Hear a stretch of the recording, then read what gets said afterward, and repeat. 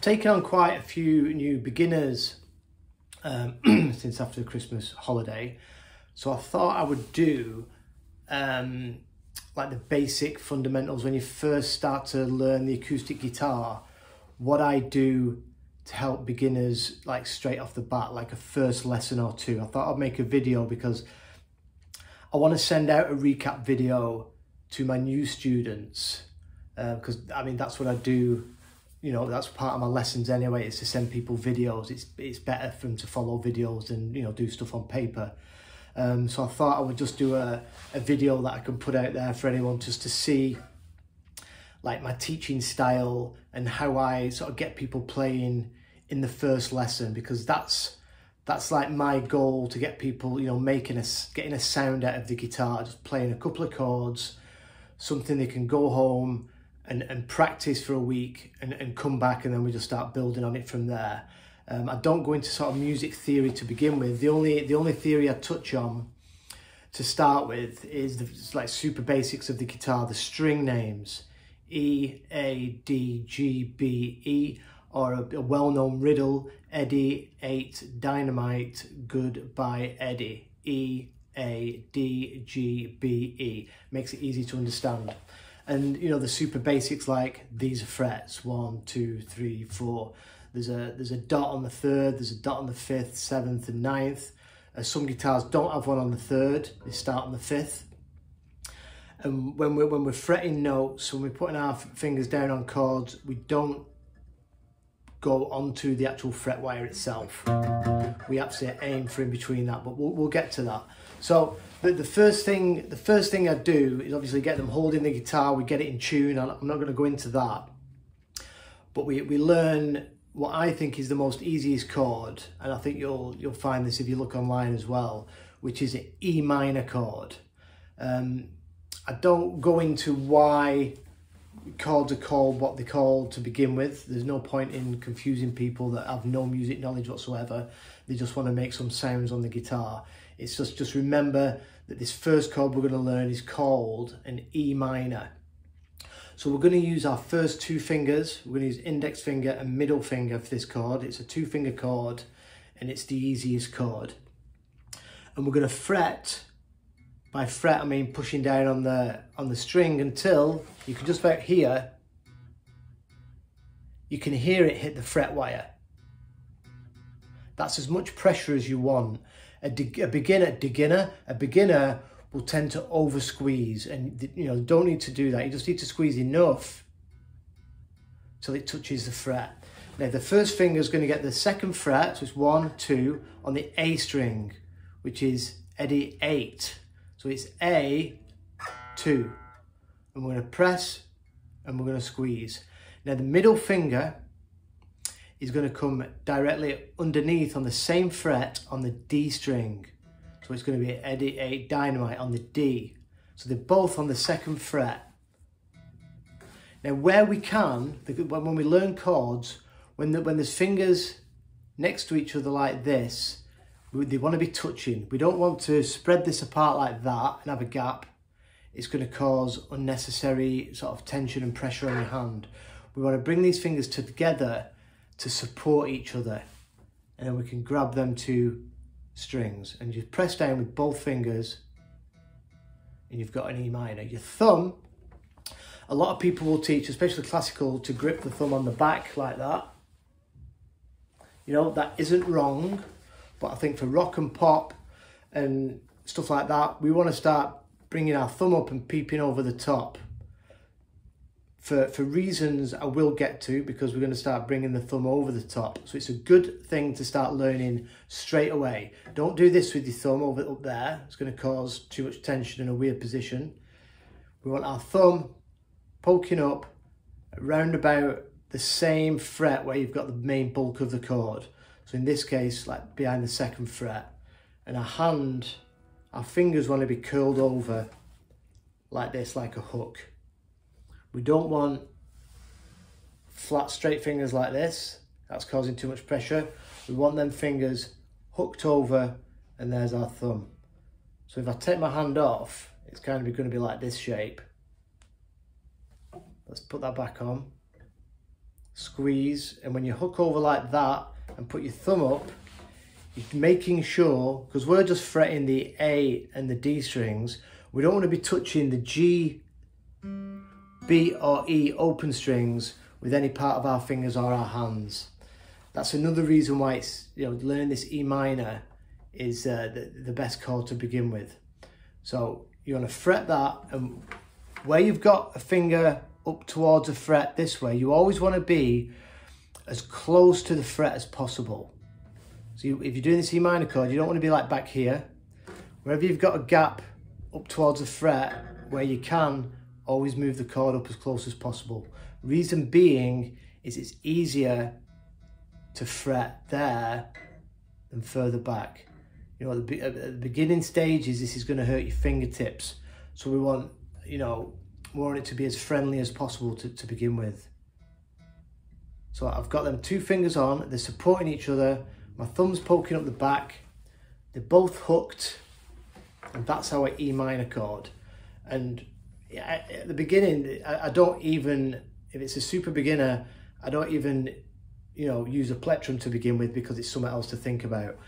But what we do in the first lesson is just think about this hand and holding a chord and making a sound. So I just use the thumb to play down the strings. That's all we're going to do. Because, if you're brand new to this, if you're trying to think about your right hand, like holding a plectrum or strumming, as well as thinking about this hand making a chord, it's going to cause problems that you don't need.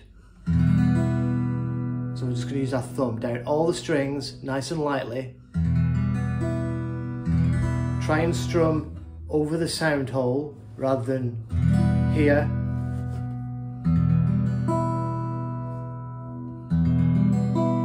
That's your E minor chord. When your fingers start getting sore, if your hand's aching a bit, just let go. And you'll have lines in your fingers. You can do this with your hand, give it a shake, put it back on. So this part of your hand here, where your thumb is, that should be on the back of the neck, like holding the guitar. And then these fingers hook round, fingertips, grabbing them two strings.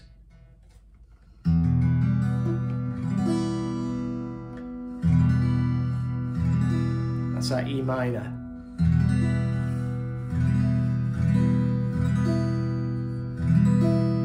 And I like to teach people to practice things in groups of 4.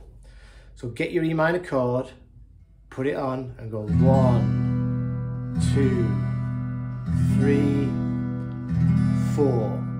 Don't go up to 5, just go 1, 2, 3, 4. It's good to start getting used to counting in 4/4. You can do a strum brush like that, or it's good to do individually, because if you are touching any of the other strings with your fingers, you're going to hear it better if you pick them individually.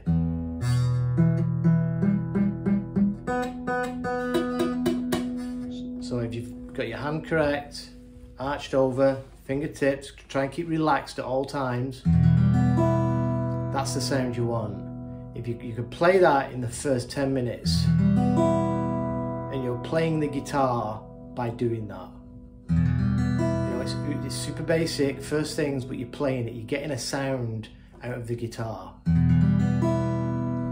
So you do that about 400,000 times in a week and you'll have it. Your fingers will get sore. Just try and limit yourself to 10-15 minutes a day. It's better to do a little bit every day, like 10-15 minutes, than to leave it all week and like do 2 hours on a Sunday. It doesn't work like that. Consistency is the key, just like exercise. You've got to build up the resistance, build up strength. You've got to build up the calluses on your ends of your fingers. These open chords and first, stages of learning the guitar, it takes a while, and it's where most people stop and give up because they think it's too difficult. But once you get over the basics of just playing some open chords and strumming, you can play anything you want, basically. And whatever style music you want to learn, whether it's heavy metal, funk, jazz, pop, blues rock. You've got to get these basic fundamentals under your belt before you can move off onto other things. So if you're a beginner, you have to do this stuff. And it's not easy to begin with. So let's move on to another chord. So that was our E minor. So the next chord we're going to do is a G major. Now to do a G major, our first finger, when we're first learning chords, we always want to try and stick to chord movements where one of the fingers shares the same note. It just makes it easier to transition. So in this case, our G major, this first finger that's on A, is going to stay put. We're going to let go with our second middle finger, and then we're going to bring this along. Remember, we're going to come up as far as possible. We're not going to leave it here. We're going to scoot it up just next to the fret, and then our middle finger is going to come up to the low E string, Eddie, on the 3rd fret.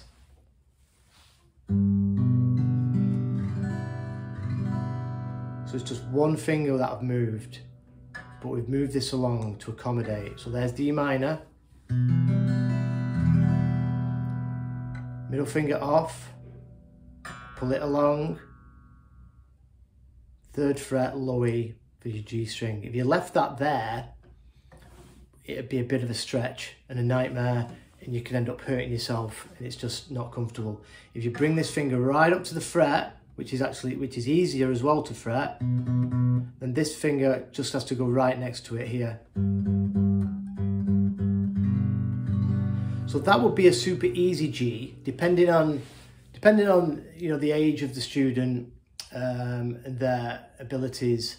I will teach that G to begin with, just moving one finger, and just get them transitioning 1, 2, 3, 4, pause, move the chord, 1, 2, 3, 4, super slowly and back, 1, 2, 3, 4, G major, 1, 2, 3, 4. With the G chord, the correct way of playing it, well, one of the correct ways is there's multiple ways of playing a G major, but the basic G major is to get your 3rd finger also on the 3rd fret of the high E. So you got Eddie, A, dynamite, goodbye, and Eddie again. So they're both on Eddies, both 3rd fret, both on E string. So it's an exact mirror of this finger, so it's easy to remember. And that would be your G major. This finger will probably experience quite a bit of pain quickly because you're pushing down now on the high E, which is really thin. So, just a little bit at a time. G major. Again, thumb up over the neck, holding the guitar in this part. All fingers hooking over. So none of them like this. If you get them like this, you're going to be muting strings. You've got to hook them right over, and it's fingertips on the frets, on the strings, fretting. Even this bottom finger, fingertips, and that's your G chord. 1, 2, 3, 4. If you've got long nails, mine are actually getting a bit long, you've got to take them down. Because if you, for example, on this G chord, this finger here, if you've got any nail, it's going to crash into the fretboard before you've fretted the string, and you won't get the note, you'll get this sound. So, nice short nails, everyone. So back to that E, leaving that finger down, we can just move it back, put the middle finger on the D string, same fret, 1, 2, 3, 4, lift off, scoot along, 3rd fret low E, tuck your ring finger in, high E, 3rd fret, 1, 2, 3, 4. And that's what I teach as a first lesson. We can generally get through that and have them playing through them 2 chords within about half an hour. And what I generally say to people is, you know, if it takes longer in the first lesson, then I will spend a bit longer to get them to the point of playing a chord, and you know, that time will be on me.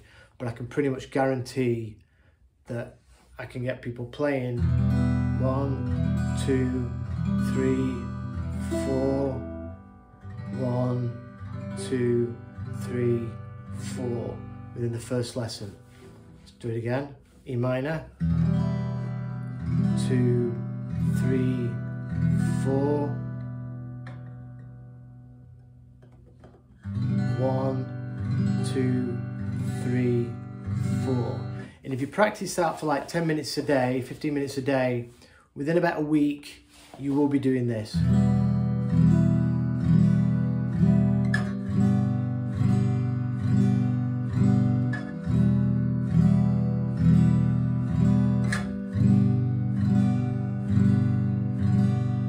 There's also another easy chord we can learn. So back to this E minor. What we can do is just bring these 2 down a string each. So we've just brought the whole shape down a set of strings. That's also a chord you can play, and just something to move your, move your hand around. 3, 4, 1, 2, 3, 4, 1, 2, 3, 4, 1, 2, 3, 4, 1, 2, 3, 4, 1, 2, 3, 4, 1, 2, 3, 4. Always keeping these fingers for this shape supporting each other. That will make it a lot easier. I'll do another video on getting into a strumming pattern to, but once you've got these 2 chords, you know, pretty confidently moving around, a good way to practice them is you don't even have to strum. You can just put it on and just move it like this. Squeeze, back, squeeze, back. You know, so you can sit there, watch Netflix, watch a film, you know, for half an hour or so, and you can just hold these chords on and move them back and forth. And that's sort of a good, watching TV and doing this stuff is a good way to learn how to do these chords while you're not 100% thinking about them. It helps with muscle memory, because you're like watching TV and you're doing this at the same time. Plus, doing this on its own can get a bit boring. So if you're watching one of your favourite programs and doing this, you know, you're practicing guitar as well as watching TV. You know, if your fingers get too sore, don't let them blister, just have a rest, you know, get to it the next day. 1, 2, 3, 4. 1, 2, 3, 4. What I eventually lead up to with this song is like a basic strumming pattern based on About a Girl by Nirvana.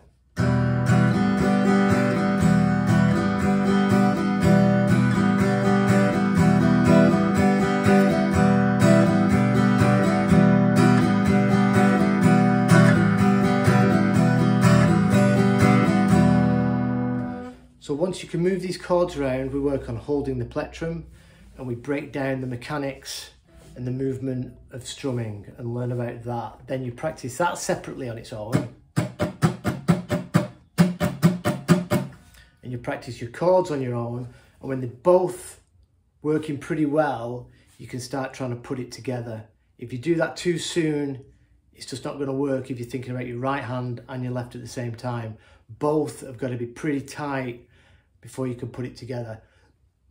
Excuse me. And once you can put it together, then we just keep learning some more chords, you know, more strumming patterns, which gets easier once you know one.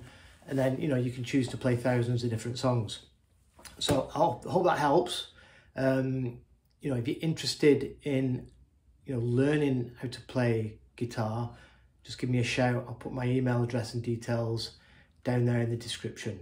Cheers.